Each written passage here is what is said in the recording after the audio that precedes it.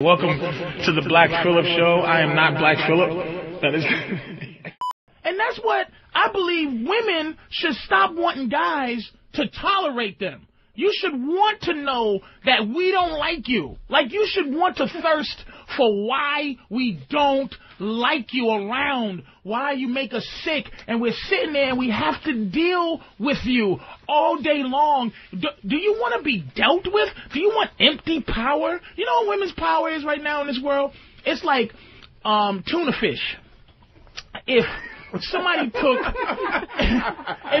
took all the sharks in the ocean, right, kidnapped them, pulled their teeth out, and then stuck them back in the ocean, right, and now the tuna are swimming around like, we run the ocean, right, Tuna? And Tuna like, yeah, we run the ocean because we Tuna. Come on, Tuna. Give me a T, y'all. Give me a ooh, nah, because we run shit. And the sharks are like, nigga, ain't got no teeth, you know? And they think that they run the fucking ocean because the sharks are toothless. By the way, referring this to men, self-imposed toothlessness. We pull our own teeth out and swim around. And now Tuna, here's what happens. Tuna starts swimming around, and now they're like, oh, this ocean stinks. There's nothing to do. There's nothing to do. The sharks are fucking, where's all the good sharks? Where the sharks at? I don't know. I can't find me a good shark. You know why you're unhappy? Because Tuna ain't supposed to run the ocean. Tuna gets fucked up because Tuna's supposed to be running from sharks with teeth. That's what we're here for, to chase you around with teeth. And you go, oh my, even though in real, you know, this analogy actually stinks because actually sharks actually chase to kill you motherfuckers. But let's just take that out the equation. Let's say sharks fuck Tuna. Let's say sharks was fucking Tuna. And then, you know, yeah, you know what I'm saying? Yeah. You see where I'm trying to go with this. It's like there's a hierarchy, man. It trickles down. It trickles down from general to lieutenant to blah, blah, blah to whatever the fucking rank and file is. Women don't want to be the general, dude. When they're the general, they're unhappy. Because women's happiness is based on a moment-to-moment thing. It's like, how come you don't buy me flowers? Now a guy, okay, who doesn't know how to guide a woman through, like, pure happiness, right? He goes, okay, now I'm going to buy her flowers. Now she gets flowers for a second, and then she goes, and women don't have that editing system that we do. Women don't edit themselves. They don't go, man, I just asked this guy to make me happy last month, and he tried to make me happy, and now, like, I want more. They don't have that. They don't have that thing where they're trying to rationalize their fucking greed. They just go, we don't go to the movies. Then you take her to the movies. We don't go sailing at fucking Hamptons or something. Well, we'll go sailing in Hamptons. They're moment for moment. Guys' happiness is very clearly drawn out. We know, see, guys live a life of emptiness that we want to fill with bullshit. Women want to fill their emptiness with meaningful shit. Like, you know, relationships, knowledge, spiritual fucking growth. Guys want to fucking play the hottest Madden 2007, nigga. Let me tell you something. Going out, right, and finding a Wii system is fulfillment to a guy. Like, I found it. I don't even want to play Nintendo. I'm walking around. I'm a 360 nigga. I'm walking around going, you got the Wii system? And if a nigga go, we got one left, I go, oh, shit. And for that moment, my void was filled. I found a motherfucking Wii. Hey, nigga, I ain't gonna be playing this goofy shit. I don't even like it. I don't want to exercise when I'm doing my motherfucking gaming. But if I find it, it's a fulfillment for a minute. Men are trying to fill their voids on a superficial level. Women want growth. They feel this emptiness and they don't know how to deal with it. That's where it has to trickle down to a woman. A guy's happiness has to trickle down to a woman so he can guide her to understand what happiness is. So, because my girl, when we first started trying to get into this threesome thing, she gets that woman thought, but what is that? I don't know. When we went to Brazil and messed around for the first second, I said the girl, bocce, right? Bocce is the word for smack. So the girl's like, Bachi, to her, Bachi. I said, sweetie, she wants you to slap her in the face. She's like, I can't slap another woman in the face. That's just... So I smacked her. Bow, look it. She wants you to slap her in the face. So then she did a faggot smack. Like she pressed her hand against her cheek. And the girl's like, and my girl's like, by the end of the day, she had to learn. She was clocking bitches in the left eye by the end of the day. The girl's like, no, Bachi, but you boom, boom, to the side. You know?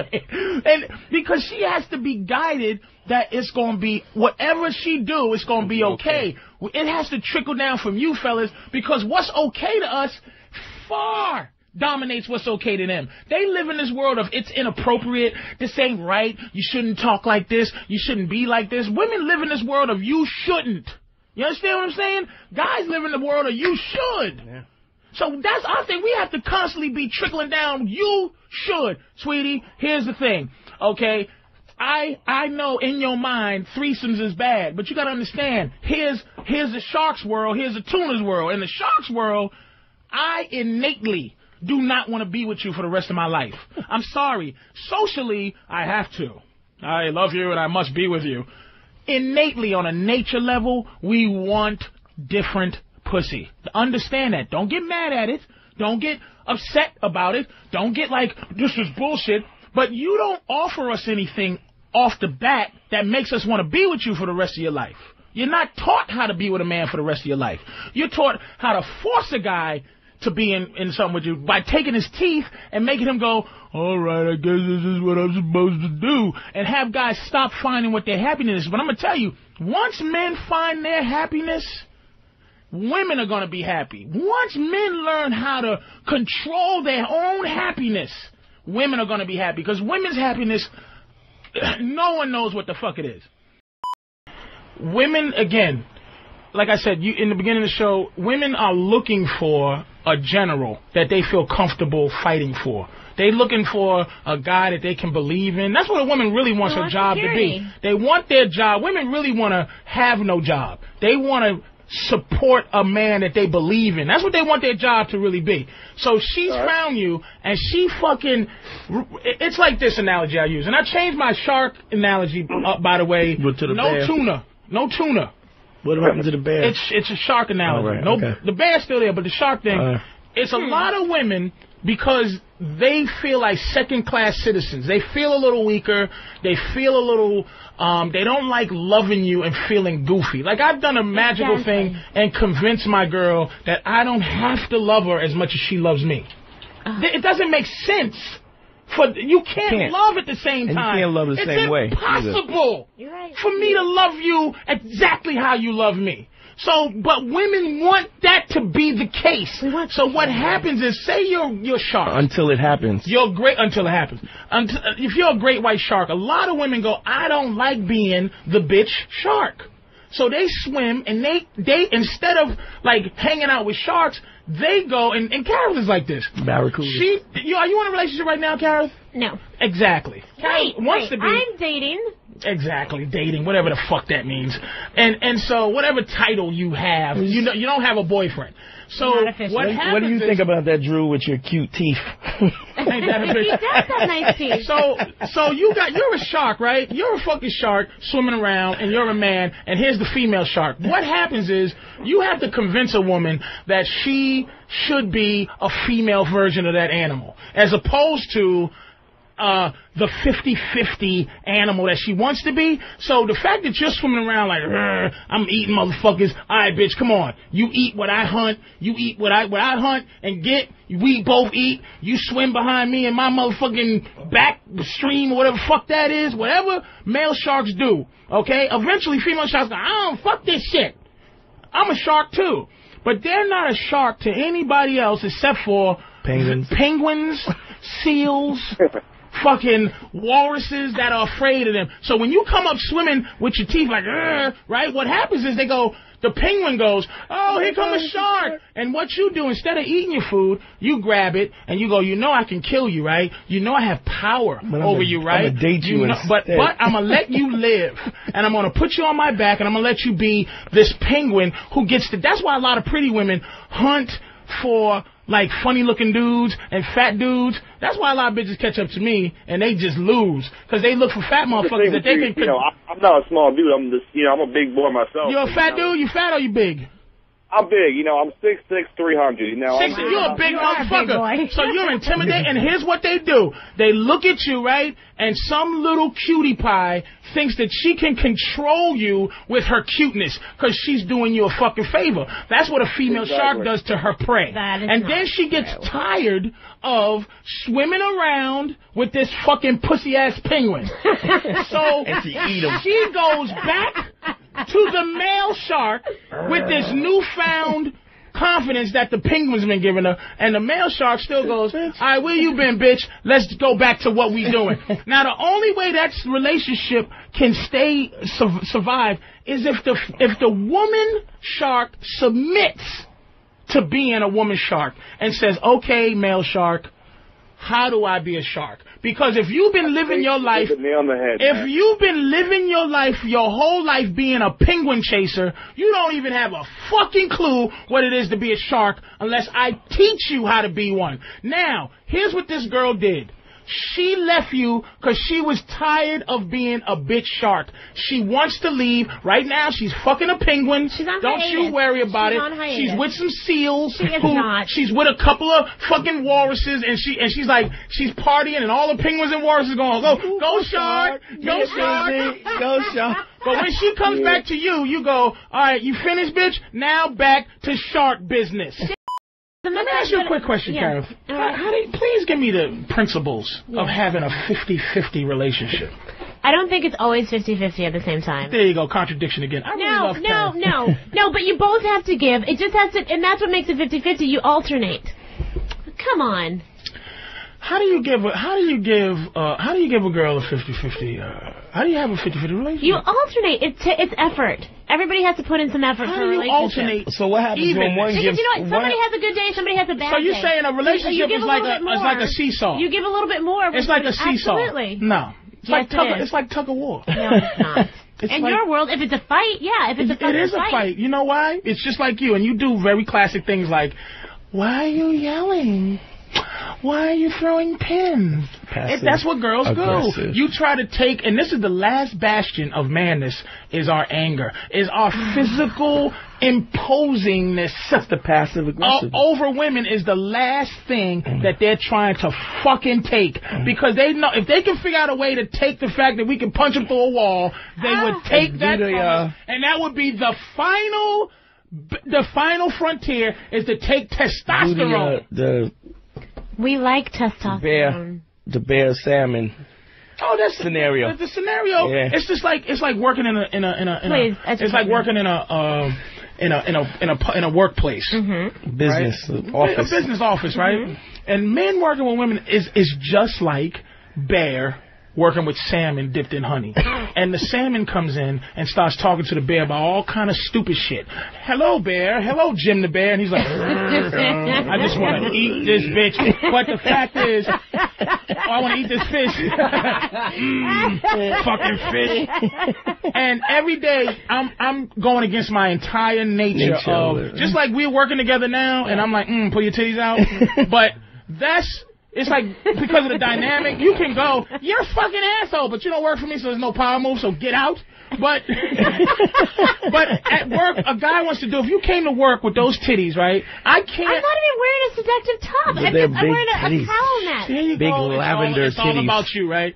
If you come to work with those tits, right? Yes. And you're a salmon dipped in honey right now. Okay. So I'm sitting there like, fuck, and you're telling me shit, and you're not asking me shit. You're telling me shit. You're like, hey, this is what I like. This is what I'm gonna do. This is blah blah blah. And then one day, I go, you know. That honey looks good. And you go, oh my God, you're harassing me. Oh, you're doing me right. Oh my God, I'm going to write you up and talk to the fucking supervisor. I can't stand it anymore. And it's an unfair thing that you're doing to us. Keep your bear claws off my fins. Keep your fucking honey out of my face, bitch. Work in the basement. I don't think women and men should work together. I agree. They should have. Leave I my think scales they alone. don't. They should not work together because I don't get to say, "Hey, you got nice titties." That's my dynamic. Why do you get to fucking because it's not unleash? Oh, really? Fine, say it at a fucking club and get slapped, but you wouldn't say that in the workplace. Why?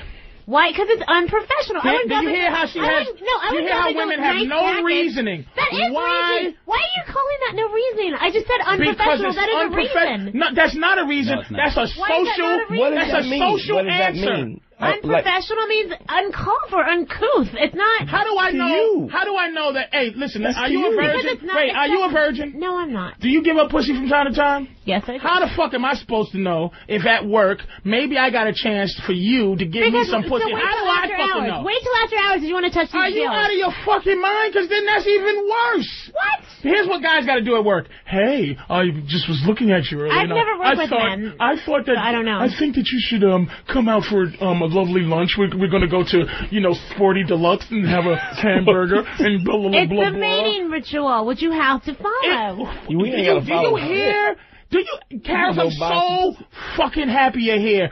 This is the stupid shit that men hear all the time. Please stay you. Don't change, because this is how we get frustrated.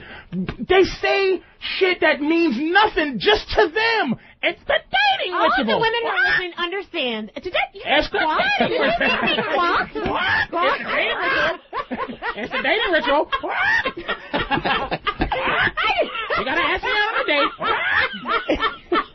Pussy is important, but it ain't special. I tell you that much. Yes, it ain't special. It's important though.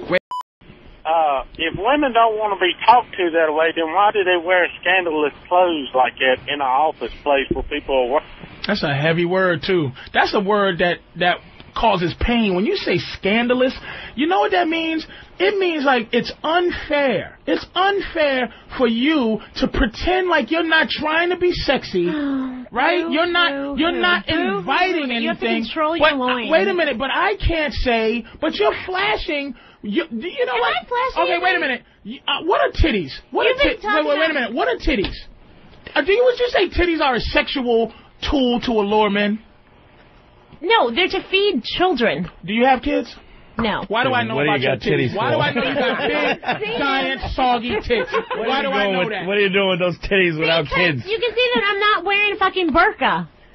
That's why you know about them. Really? So that you can stand up and say, I can do anything as a woman, but a guy goes, hey, baby, you know what? That anything you're doing is making my dick hard. Can I pull my dick out and jerk my dick? Can I dress my dick up? Can I come to work in a fucking just a jock strap on so you can see how big my balls are, but I don't show them? If I was flat-chested and wearing this top, you wouldn't be saying anything. This isn't even a revealing top. Nobody want to see your little boy chest. These people think that I'm wearing like some low-cut shit and a halter top. She's wearing, I'm going to tell you what she's wearing. A lovely New York and Company. Let me tell you something. You could be wearing armor. If your titties were out, I'm jerking off to the armor. If you had titty armor, you ever see cartoons where the bitch put Xena and the bitch have a pair of titties that goes, you're like, damn, that bitch got some iron titties. You want that shit.